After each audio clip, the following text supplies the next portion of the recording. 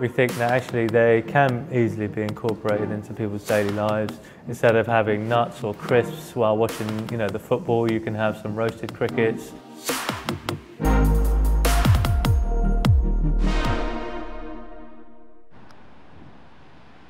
At most restaurants, you'd probably complain if you found a bug in your dinner, but at Eat Grub, that's exactly the point. Eat Grub is a startup and we focus on something pretty special.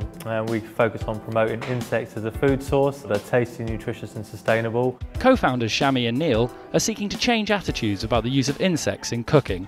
We knew that there were quite a number of countries that were actually eating insects on a daily basis. I did a lot of travelling, going to countries where I was given lots of different food, and one of the places it took me to Malawi, where I tried termites, flying ants, for the first time. So I tried them and I thought they were really nice. And then doing a bit more research about sustainability, how much water is used in agriculture, whereas actually insects are a sustainable source of protein. Crickets are 69% protein, really high in things like iron, calcium, zinc. They have the complete nutritional profile and we call them the original superfood.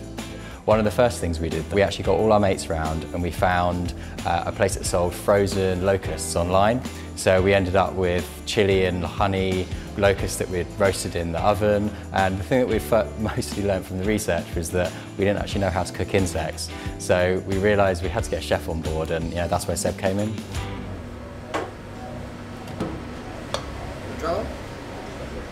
Neil and Shami reached out to Seb Holmes, professional chef and owner of Thai street food restaurant Farang. Just need a beer with it, right? You want to chuck me the shrimps?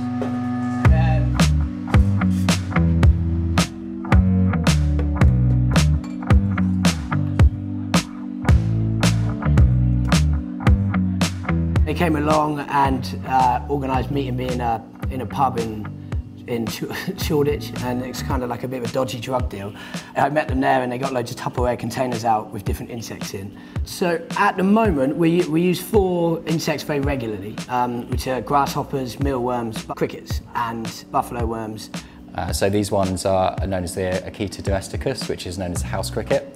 And they've got taste quite like a nutty shrimp, and if you roast them with soy sauce they actually have a slightly bacon-like taste. So sustainable bacon.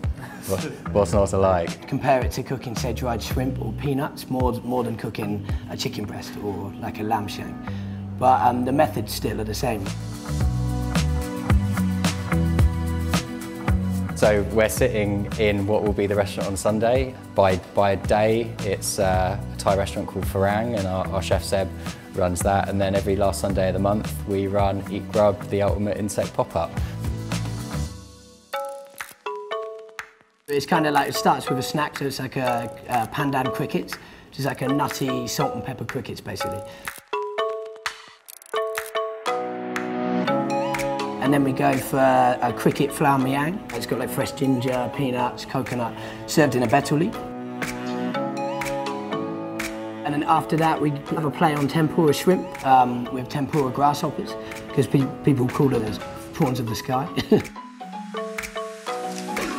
After that, we go for a Eat Grub salad. So it's like a crispy vermicelli noodle salad with a buffalo worm. And then served alongside that, we have a somtam salad, green papaya salad, made fresh in a pestle and mortar. We just use crispy smoked crickets rather than shrimps, as you would traditionally. And then to finish off, we do a grasshopper praline ice cream.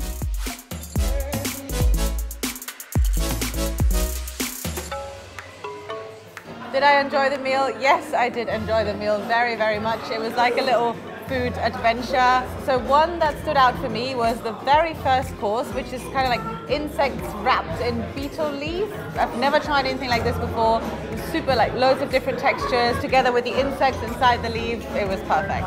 If they were on a menu combined with something super interesting, I would definitely try again. Eat Grub continues to grow, with Neil, Shami and Seb planning more pop-up restaurant experiences in the near future. We feel that, it's one thing me telling you to try insects, but it's another thing if you're able to come down, try some of the food for yourself, and then go away and tell 10 other people how amazing the food was. We're trying to change the taboo by creating really positive, exciting, and most of all tasty experiences.